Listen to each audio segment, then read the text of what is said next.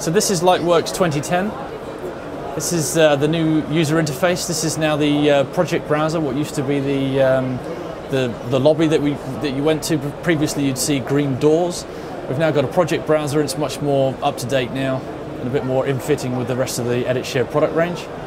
You can see here I can choose between, pick my network storage media space. I'm now working on a Shutter Island media space. Here I can create a new project, so I can set a frame rate, I can create a name for the project, and I can create a new project that way. These are my existing projects that I've got open here. I can open my Shutter Island project here. What we can see here is there's another room already occupied here by my other user, which is on the other screen here, which you can't see at the moment. Basically what we can have is we can have multiple users going into the same project. So what we've got here now is, now that we're in our project, you can see here these are some shots here I've imported into our project. Now each one of these, as I click on them, you see it gets a blue border, which means it has focus, which means it's a shot that can go into an edit.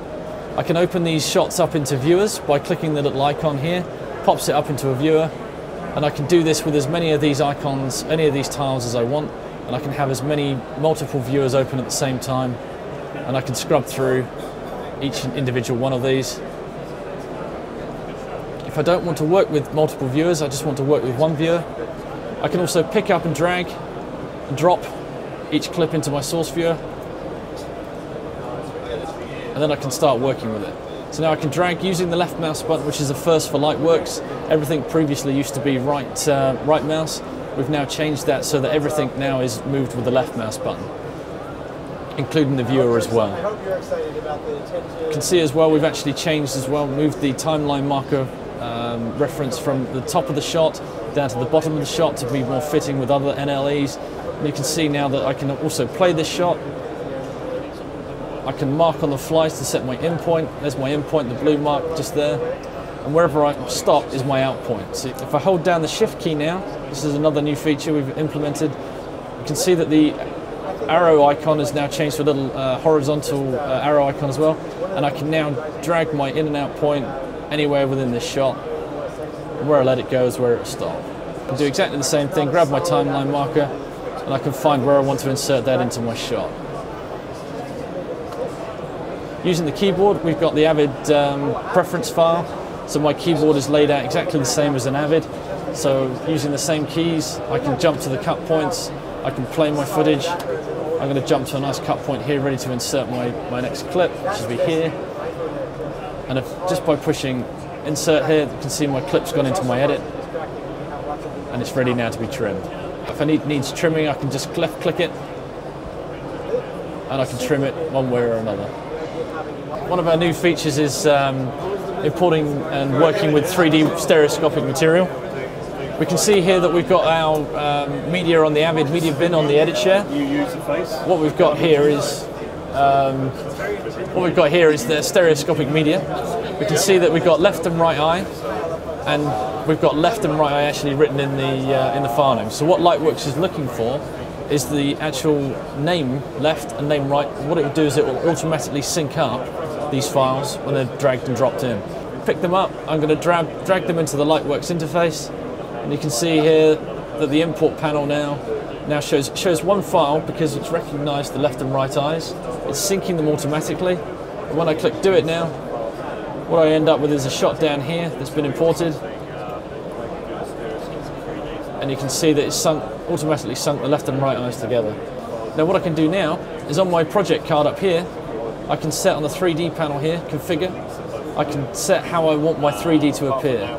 Whether I want it to set side by side, I can just view left eye only if I want to, I can view right eye only, so if I'm just looking at making cuts and edit, I don't have to wear my 3D glasses, I can just edit as normal. If I want to output to my 3D monitor, one of the options we have here is side by side.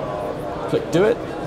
Basically what we see now on our output monitor is side by side, left and right stereoscopic material, and we can play that and see that in 3D.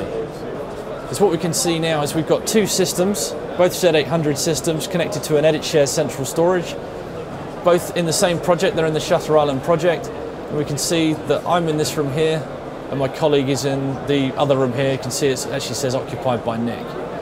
So what I can do as well now is with the project sharing is that I might have some shots and sequences I want to show my editor. So simply what I've done here is created a new gallery, which is like a bin in Avid. I can drag in my media files here. These are a couple of shots that I want my editor to be able to work with. A couple of sequences here as well.